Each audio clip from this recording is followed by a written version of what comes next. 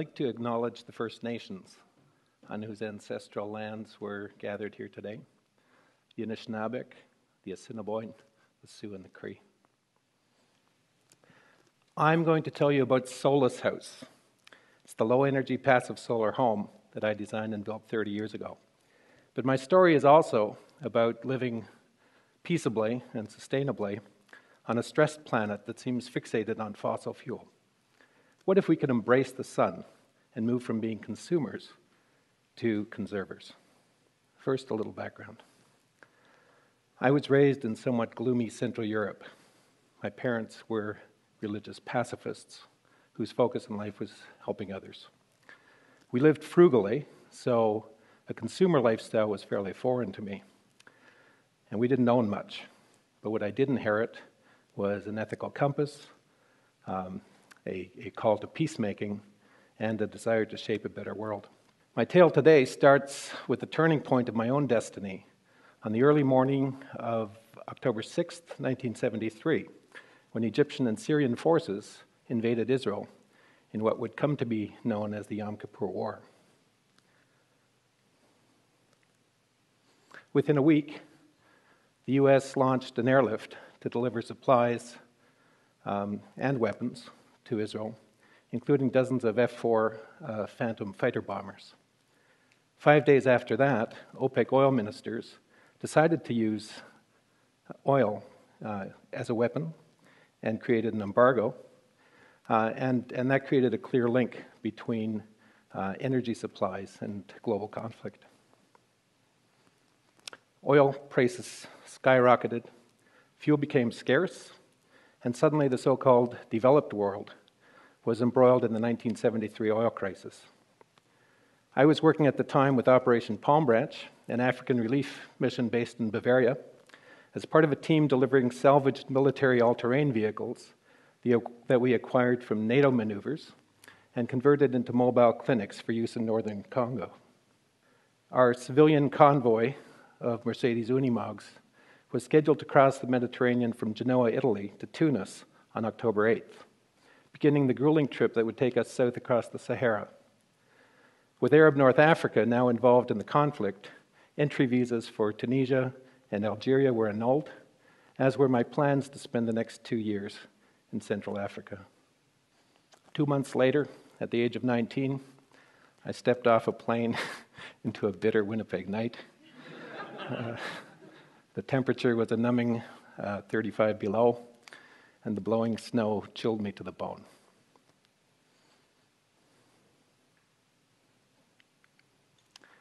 While driving across the flat prairie the next day, I felt the incredible power of the sun beating down from an impossibly blue sky. A day very much like today, actually. And this seeming contradiction between hot and cold made an unforgettable impression on me. I married a nice girl from small town Manitoba. I went to college for a few years, and then I started a business in Winnipeg. Meanwhile, I immersed myself in Canadian culture. I learned how to dress for the cold, and I tried to adapt to the frontier thinking that I encountered here. Perhaps most importantly, I fell in love with nature.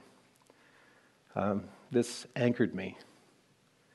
It quickly became a dominant force in my life. I bought a canoe. I soaked up survival skills. I learned how to hunt and fish. And I spent every available opportunity exploring nature's lessons. I was really thrilled to have landed here on the doorstep of vast, unspoiled wilderness. This is an amazing place, by the way, when you come from somewhere else. I photographed the 4 seasons. I painted landscapes. I illustrated wildlife, and I soaked in information on ecology. I was passionate about conservation, and I began to dream of a home off the grid, in the woods, and independent of conventional energy supplies.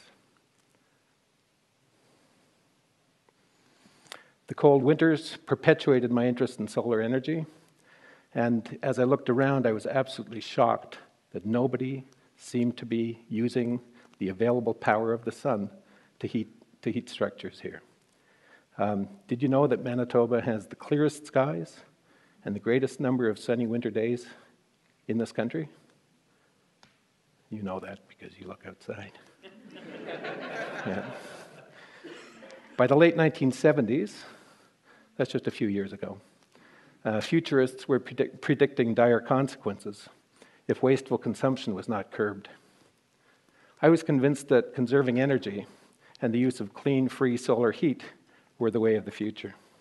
I was insomniac at the time, and so that gave me a lot of nights to read and to draw plans and to look into available information on alternative and solar architecture.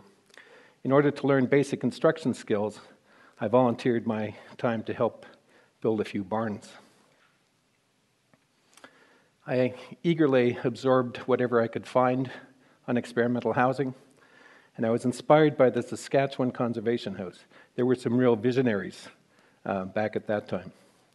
Built in 1977, it achieved dramatic energy savings. It had proved the viability of super insulation, airtight construction, and heat recovery ventilation in a harsh prairie climate. 1979 brought on the second so-called energy crisis following the Iranian Revolution. You folks are pretty young here today. Most of you won't remember the Ayatollah Khomeini. Maybe you've heard the name.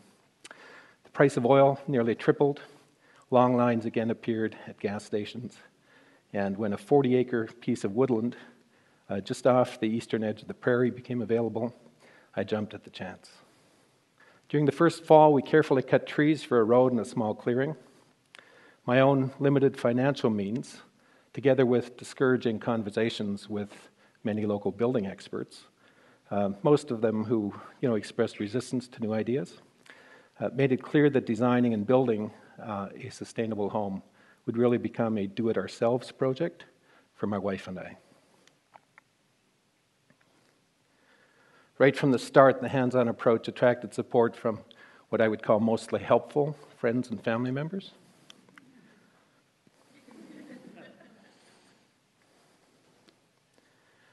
I finalized the blueprints for Solace House during the winter, and building materials were delivered when the snow melted in April of 1980.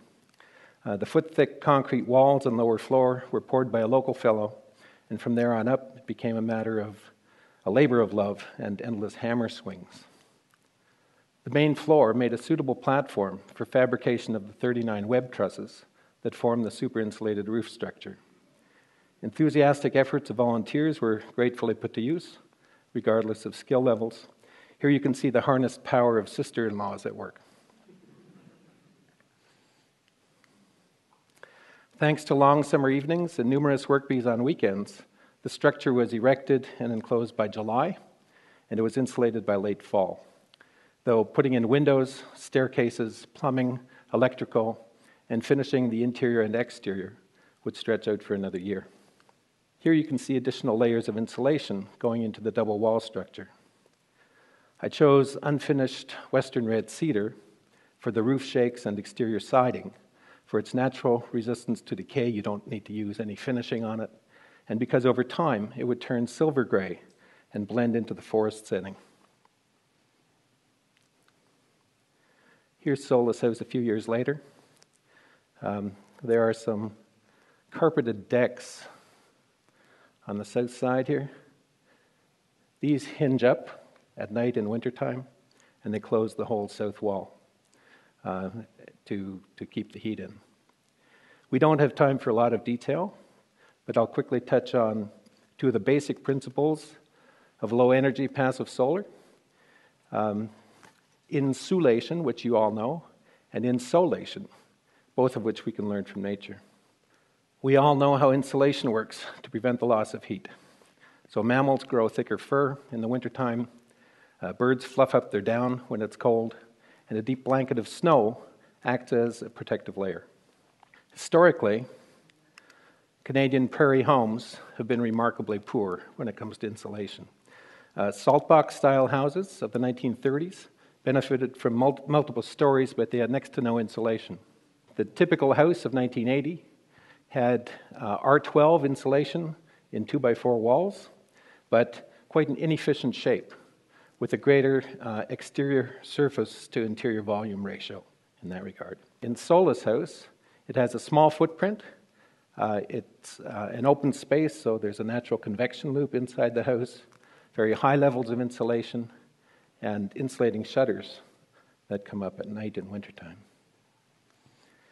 People called me crazy at the time.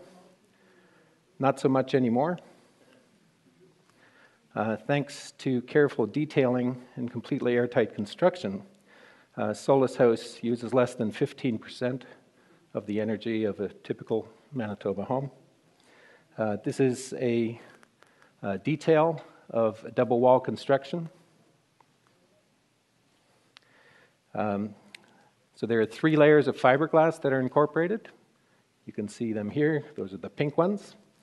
And the key is that there's a 2x6 load-bearing wall on the inside with structural sheathing and a 6 mil poly vapor barrier that runs on the inside of the structural sheathing. I'll get back to why that's important.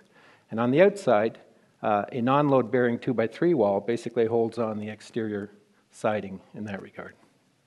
The electrical wiring, switches, boxes, can all run inside of that vapor barrier without it needing to be damaged in any way. And that allows you to have airtight construction, and that's a big key in terms of efficiency. The core principle for passive solar capture is insolation, which means to place in the sun or expose to the sun. Flowers teach us this beautifully. They open up and turn to face the source of life. And, there's a lot of solar energy available. Did you know that the amount of sun that hits the Earth in 1 hour is greater than all of the energy that we as a species use in a year? It's truly remarkable. So the sun is a universal energy source. It's inexhaustible, and it's also indigenous. And I love that. Indigenous means local everywhere. It's a great equalizer. Capturing the sun to heat living spaces isn't rocket science, and it's not new. Humans understood this back as far as the Neolithic. And here you can see evidence today still in China, Turkey, Jordan, and New Mexico. And here's how it works. Being closely tied to sun and season, not clock and calendar as we are today, ancient cave dwellers observed naturally what is missed by many of us in the fast-paced rat race that we're in. So in summertime, the sun angle is really high. In wintertime, the sun angle is low. In summer, cave dwellers would move to the front of the cave where they would benefit from cooling breezes and they would have shade. And in wintertime, they would simply move to the back of the cave where they would be warmed by low-angled sun and perhaps a small fire to help heat the rock around them. Thanks to the 23.5-degree tilt of the Earth's axis, which gives us the seasons, the total difference in sun angle anywhere on Earth during a 6-month period is 47 degrees, so 2 times 23.5. At 50 degrees north latitude, such as in Winnipeg here, the sun angle at the winter solstice is 16.5 degrees, and at the summer solstice, 63.5 degrees. The difference is the 47 degrees between summer and winter. And keeping that in mind when designing is what allows you to calculate sunlight penetration. Optimal orientation and siting of a home assures a high level of unobstructed winter sunshine. So Solace House faces due south. It's protected on the north by a garage, and it's surrounded by deciduous trees. It's in the woods. Those offer shade in summer, and yet the sun can penetrate through the bare branches in winter to warm the home. In addition, planted conifers on the northwest provide protection from prevailing winds. A berm on the west side adds earth-sheltered tempering. Airlock vestibules on the 2 entrances also reduce air infiltration. On the south side, the shutters come up at night to protect that. On the east side is a wood stack that holds 3 winters' worth of heat, and raised garden beds to allow for organic gardening. Here's a view of the yard from the top of the house, and here on the west side are climbing vines that help shade that facade on late summer afternoons and keep that cooler. Here's Solace House in winter. on a day like this, warm and cozy, even in the coldest weather. A cross-section looks like this. So aside from moderately sized windows on the east and west side that allow for side ventilation, all glazing is on the south facade. A cut-back main floor allows the winter sun to heat the thermal mass in the lower level. So the sun shines right into the lower level, and it heats up all this concrete and granite around an airtight wood stove. And the key here is insulation on the exterior, so that acts as a heat sink. Precisely calculated overhangs make sure that there's full winter penetration and no summer sunshine comes into the house at all. So that means it stays really cool in summer with no need for air conditioning. And the shutters on the south side come up at night, keep in the heat. And the open vertical layout allows for a natural convection loop with no need for fans or ducting. There's an interstitial greenhouse down here, so you can grow, veggies and herbs in the wintertime. And up on top, a nice little star lookout for meditation at treetop level. I've now lived in Solace House for 30 years without a furnace. The house works exactly as designed. It's comfortable year-round. It needs less than 15% of the energy used by a conventional Canadian home. The majority of that heat is provided by the sun, which is free. There's a lot more detail than I could get into here in this session. I'm very happy to share information with anyone who's interested. When I was born, the human population was 2.7 billion. When I started building Solace House, it was 4.4 billion. In November, 2 months ago, the United Nations informed us that we're now at over 7 billion human beings. Today, our ecological footprint is already 1.4 planet Earths. We are threatened by what could be irreversible climate change, and the news is once again full of saber-rattling wars about oil. Choosing a low-energy passive solar housing solution helped fulfill my own goals of living simply, being close to nature, and acting as a conserver. And I hope my sharing of this story will inspire others. Thank you.